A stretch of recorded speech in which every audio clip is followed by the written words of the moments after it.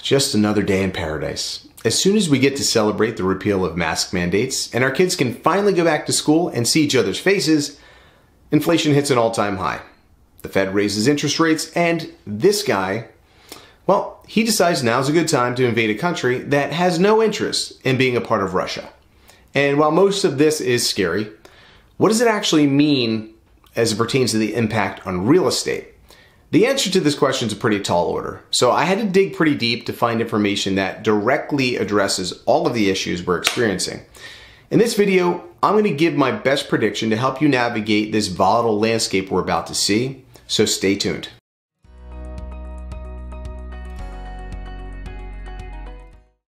When it comes to buying a home, the price is obviously a major variable. And in many ways, the cost of the money that you're borrowing in order to purchase the home can be just as important. So as interest rates rise, understanding how this will affect you as a buyer or a seller needs to be taken into consideration, because the total acquisition cost, including accrued interest, can grow significantly as rates rise.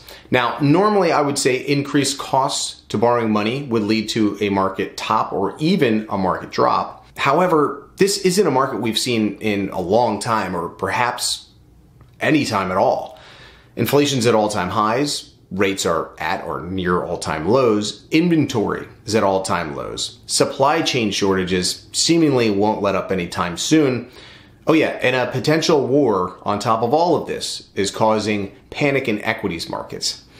Things are far from normal, and so contrary to what I'd normally assume, I actually think that all of this is going to end up pushing up the prices of homes even higher in the long run.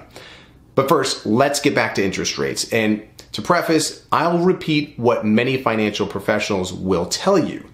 The rise of the federal funds rate is different from the rise in home loan interest rates. So for example, a half a point rise in the Fed funds rate does not equal a half a point rise in home loan interest rates.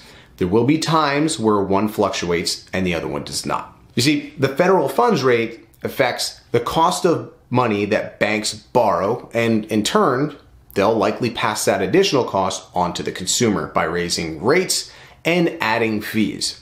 Part of this becomes a little bit of an anticipation game as well, because banks don't want to be caught off guard lending low when rates go higher or vice versa. So they'll try to predict what the Fed will do next by either raising or lowering rates. Sometimes you'll see this take place before the move is even made by the Fed. And I'm of the belief that we're going to see a series of home interest rates increasing and decreasing as volatility becomes the new norm.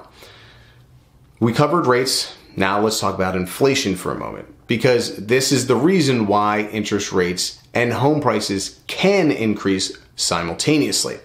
Yes, I believe both will increase at the same time, which usually doesn't make any sense, but as I've talked about on this channel before, inflation essentially causes a growth of the money supply that ultimately leads to increased value of equities, assets, and regular goods and services. But the one key factor that I think we're in the process of experiencing is a surge in the cost of living and labor. Those two things are still in what I consider to be a value search period, that they're still increasing and ongoing. So, for example, rental prices have skyrocketed.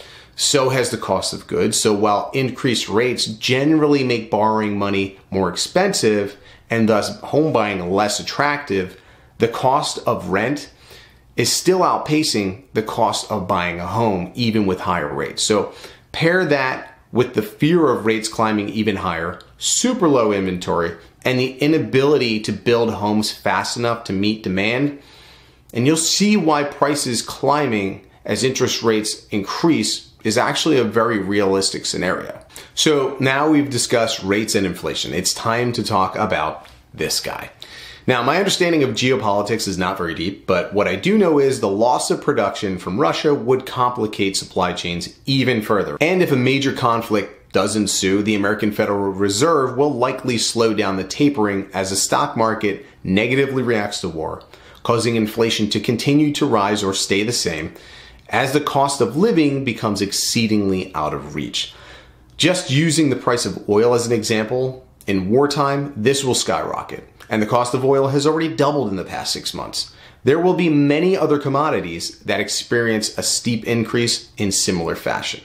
So now it's time to nerd out, and I have a few charts that I wanted to share with you that give us some direction and hopefully a game plan on what we can expect next. So here's a chart that shows what fixed mortgage rates have looked like since 1965. You can see that they peaked in the mid-80s at around 18.5% and have since dropped all the way down to 2.5%, but have recently seen a quick move up back into the mid 3.5% range. This graph shows the median sales price of homes over the same time period.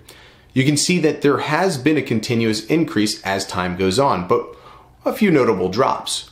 One in the early 90s and another in 2008 through 2010 time period during the financial crisis.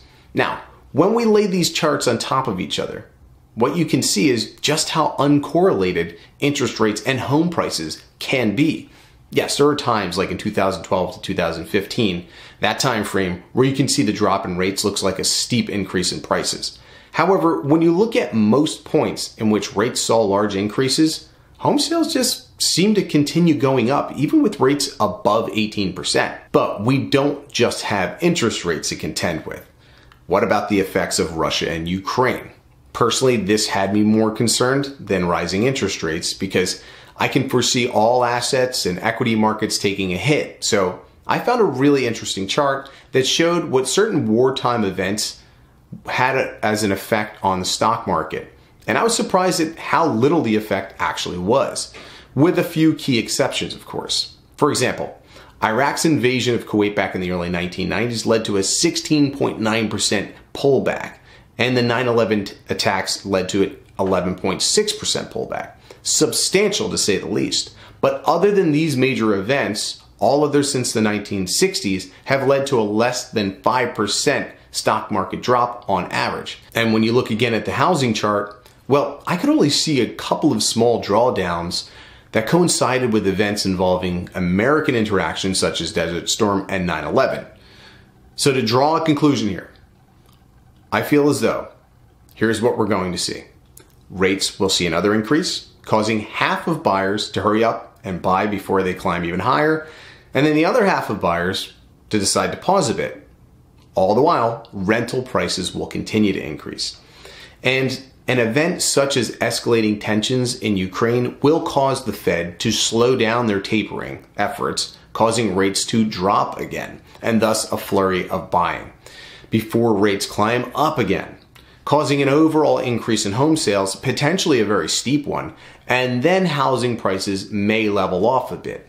But again, I still don't think that we're going to find a solution to the supply shortages anytime soon, and this is what ultimately will cause housing prices to go even higher in the long run until production can increase fast enough to keep up with the demand.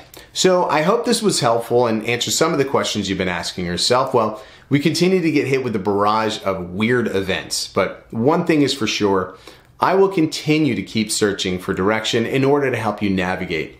So thank you again for watching, and I'll talk to you soon.